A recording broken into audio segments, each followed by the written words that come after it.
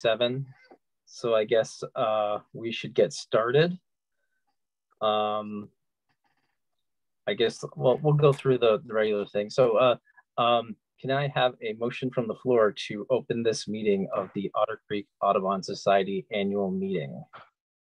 I'll make a motion to open up the Otter Creek Audubon annual meeting. Second.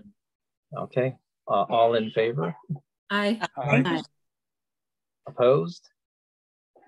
All right, so first order of business is to give a report for what Otter Creek Audubon Society has been doing in the past year. So since our last annual meeting in November of 2021, as far as events go, we have continued our monthly wildlife walks at Otterview Park in the herd grassland. We are now standing at a cumulative 1,039 attendees over 13 years. Wow. Tallying 121 bird species at Otterview Park and 126 bird species at the herd grassland. We participated and promoted the 4 Christmas bird counts that occur at least partially in Addison County: the Ferris bird count, Middlebury, Mount Abrams, and Heidensburg. We held 2 salamander crossing events in conjunction with the Salisbury Conservation Commission on Morgan Road. On August 31st, we had 57 volunteers come out and counted 919 amphibians. And on April 7th, we had 61 volunteers come and counted 477 amphibians. In June, we held a bird banding session in partnership with Middlebury Area Land Trust and Audubon, Vermont. Mark Labard came out to the herd grassland and banded some birds, including a blue-winged warbler. In June, we held a beginning birders walk in partnership with Middlebury Area Land Trust at Wright Park. We had about 30 people come out for that one.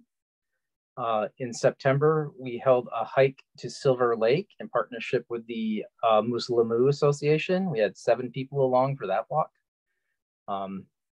And in October, we helped put on Dead Creek Wildlife Day with Vermont Fish and Wildlife at Dead Creek Wildlife Management Area in Addison. About 350 people attended during the day for the many activities and presentations that happened. We'd like to give a special thanks to Mike Winslow for volunteering to be the coordinator between OCAS and Vermont Fish and Wildlife for us, and also thank any other volunteers who helped out in that event. Our education programs this year, our environmental education grants program, we awarded $4,742 to 8 schools and educational organizations for classroom programs, projects, or field trips. We gave $800 to the Bridge School for the creation of a snowshoe trail and related materials. We gave $627 to Bristol Elementary School first grade to cover the cost for a trip to Audubon, Vermont and the Birds of Vermont Museum.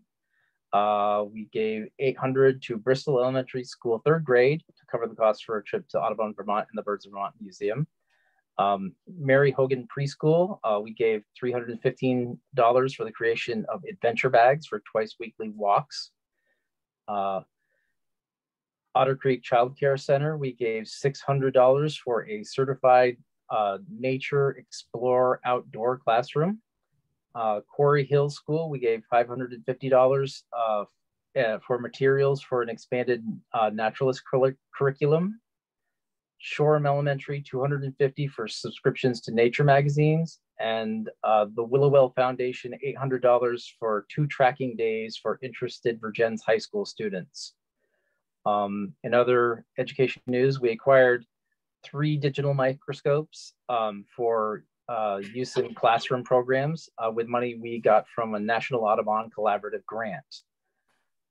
We also awarded 2 scholarships for people to go to the Hog Island Audubon camp last summer.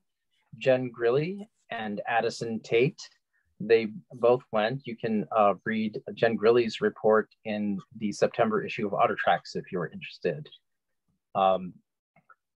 We also gave in-person, virtual, or material support for classrooms at Weybridge Elementary, Virgins Elementary, Shoreham Elementary, Salisbury Community School, and a group of homeschool kids.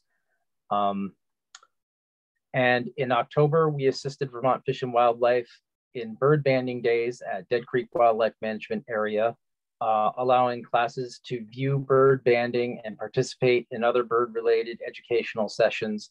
We had students from Cornwall School, we had the Bridge School, Whitehall, New York, Salisbury, Green Mountain Community School, Orwell, and Fairhaven, and a total of 154 students participated in that program.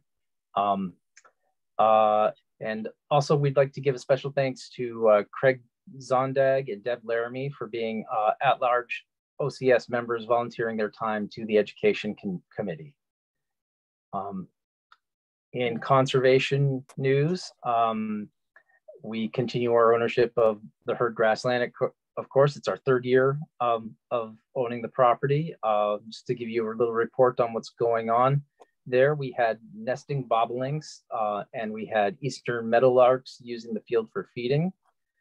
And over in the shrubland section, we had field sparrows nesting, and brown thrashers, eastern towhees, blue-winged warblers were all present on the property. We also had a visit briefly from a clay-colored sparrow, another type of bird that uses that kind of shrubland habitat, though it's probably not going to be one we'll see nesting. It was slightly off course bird. Also in May, we visited the property at Morgan Road in Salisbury, where we hold the conservation easement and the hibernating area for frogs and salamanders, and we can report everything there is in order.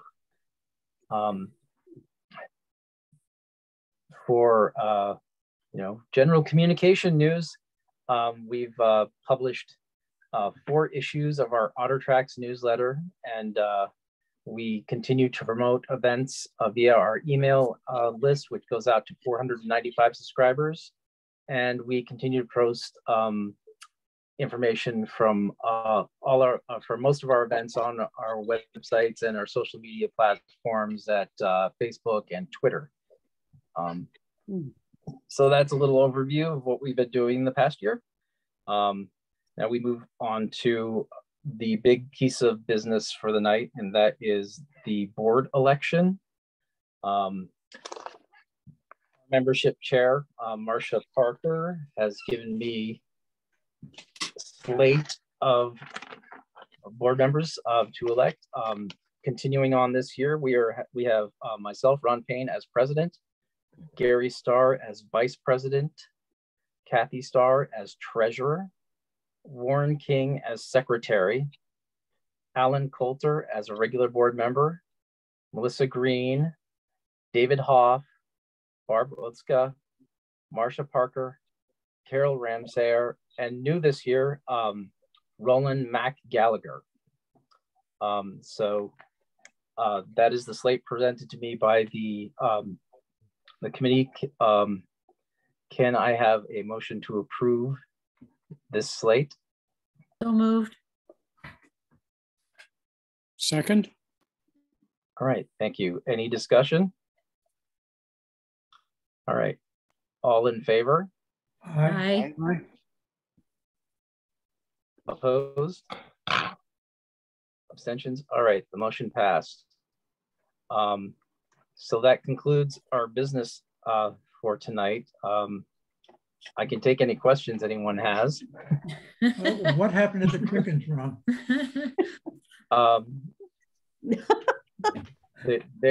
They're sitting under the iPad I'm borrowing. Oh, okay.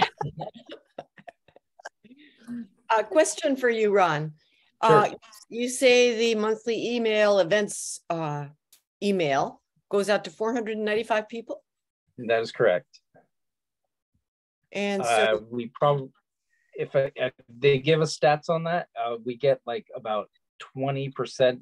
No, it's higher. It's 40% of people open those emails, and then clicks are about down to like 10% or something like that.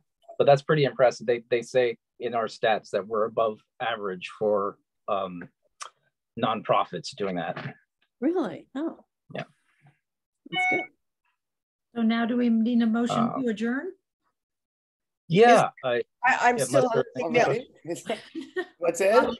Hold on one sec. On the email events list of people, is there any way to recruit them to become members of Otter Creek Audubon? That makes sense, or does it better to keep it completely? We're so glad that you're in touch with us and there's no pressure. I could add language to the emails that say if you'd like to be a member, join XYZ. That wouldn't be a hard thing to do. Oh, I want to say I really enjoy the picture of the month that you've added this year. I like. Yeah, that was a good. That was Gary's idea, and it's been really well. So good idea, Gary. Thank you. Never gotten email responses before until we did picture of the month, and then every once in a while someone tells me how great the picture is. So really, that's great. Awesome. Yeah, that's great. Any other questions? I guess we are looking for a motion from the floor to adjourn then. I so move. Mac has a question. Mac has a question. Can you hear me? Mac has a question. Go ahead, Mac. Yep. Yes. I thank you for asking me to join the board. I'm delighted. This will be a lot of fun for me. I hope you can hear me because my audio is pretty bad. Yeah. But what I'd like to do is ask if you have any a compendium of past minutes, or so I can become familiar with all your activities, which sound extensive and very exciting. And I'll probably want to grab Ron at least, or some other people for lunch or something, so I can ask questions and find out more about what you've been doing, because I'm sort of familiar with the Saturday morning walks, and I've made a couple of dinners over the years. But anyway, I'm just wondering if you could give me a folder of things online or something. Sure thing. We've got a whole we've got a Dropbox folder that's got pretty much all the minutes going back farther than you'd ever want to read. So now, aren't our records recorded or stored in the Shelburne Museum? Sheldon Museum. Yes, that's true until about half a dozen years ago, when I brought the last bunch of minutes, etc., in, and I have a file folder that is bulging at the seams with another set of 6 or 8 years worth. Oh, and good. I will by and by take that in also. But so it's been a number of years since I brought it in there. I doubt that anybody's going to have requested it, but it's there. It's there for the asking. Yeah. okay. I'll follow up with you, Ron. Oh, Okay. sorry. Okay. Mac, when we had our education talk just recently, and Carol can confirm this or not, we were wondering if you might be interested in sitting in to review the 12 or 13 applications that we have for grants this year. Would you like to do? Sure, be happy to. Great. So I'm That'd be about, tomorrow I'm about to send out the applications via email. So I'll put you on the list, Mac. Good. Yep, we have 14 to send out. Well, not applications, but, yeah, okay, our application. Yeah, I mean, applications for grants. Yeah. I guess I should say proposals. Anyways. Okay. So did we have a motion on the floor there? Yes. Sorry, I was late. So moved. Oh, okay. All right. So all in favor of closing the meeting? Aye. Aye. Aye. Aye. Aye. Okay. Bye. All right. Thank you, everyone. We'll see you all next go round. I think it's December 1st. Thank you. Thanks, All right. everybody. Thank you. Nice